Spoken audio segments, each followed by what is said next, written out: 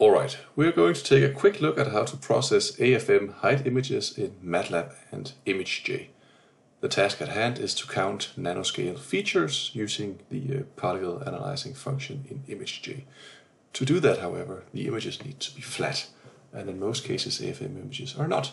So in MATLAB we're going to convert the height features to a gradient map to remove many of the large scale features we don't want to count.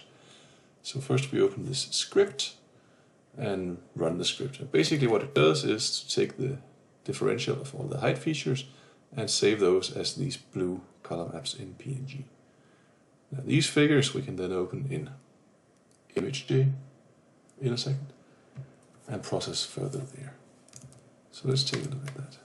Here are the files. They are saved in the same folder as the script and the data. And we're just going to move them to the ImageJ folder. Here they are.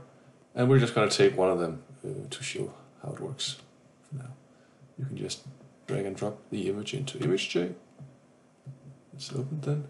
First we need to convert it to a 16-bit image in order to do the analysis.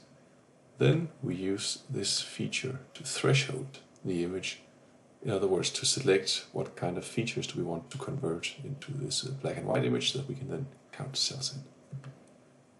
So we get this nice histogram of the height, or the colors as it is for now, and we have to adjust it so that it fits the features we want to count.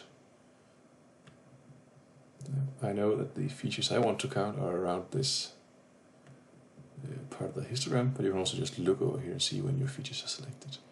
Don't worry about selecting too many red things for now.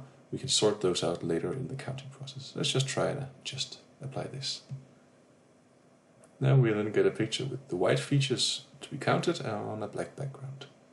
So we go to Analyze, Analyze Particles, and the software then asks us to input some parameters for the measuring. And you can tweak those to suit your data best.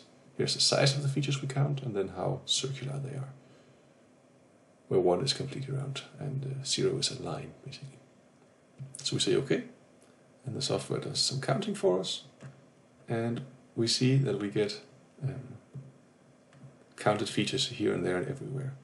Now it didn't count all the features that we intended to, so maybe we have to threshold differently or use different parameters in the counting.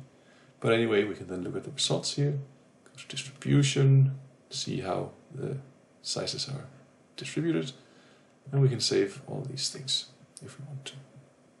Yep.